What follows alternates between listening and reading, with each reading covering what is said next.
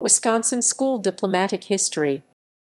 The Wisconsin School of American Diplomatic History is a school of thought that emerged from the history department of the University of Wisconsin in the 1950s and 1960s.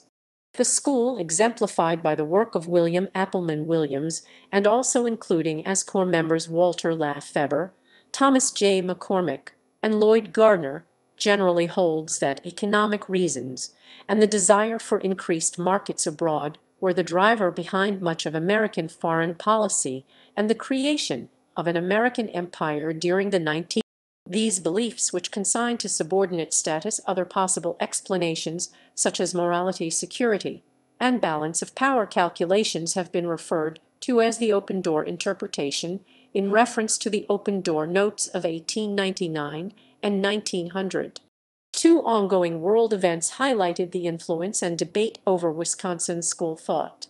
One was the historiography of the Cold War, where revisionist theories held by the school stated that the United States bore a large share of the responsibility for the breakdown in post-World War Roman II relations with the Soviet Union.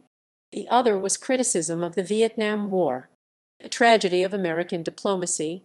The 1959 work that Williams became best known for became heavily referenced by many of those participating in opposition to the United States involvement in the Vietnam War, and dissatisfaction with the war boosted the popularity of the open door interpretation. But works of the Wisconsin school focused not just on causes of the Cold War or Vietnam, but the entire course of American expansion from the time of the nation's creation. The tenets of the Wisconsin school have been incorporated to some degree by other lines of scholarly thought in the decades since and still remain influential. Background and members. Forebears to the Wisconsin school include Charles A. Beard and his economically determined theories of American history that became widely read in the early 20th century before later becoming unpopular. A more direct antecedent was the influence and intellectual mentoring of Wisconsin professor Fred Harvey Harrington, under whom Williams studied. In part, the ideas of the Wisconsin school were due to the nature of the department itself. As American historian Emily S. Rosenberg has written, while many other history departments across the country celebrated Cold War orthodoxies, exiling economic interpretations from respectability and removing Beard from reading lists, Wisconsin maintained an attachment to economic interpretation and to independent, unorthodox thinking.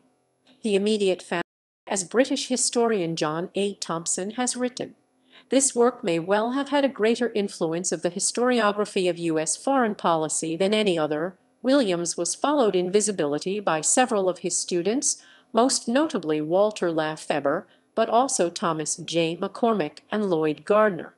Their work helped gain the Wisconsin School of Diplomatic History a national reputation. After Williams left Wisconsin for Oregon State University in the late 1960s, McCormick replaced him on the faculty there. Another scholar, sometimes associated with the Wisconsin school, is Carl Parini.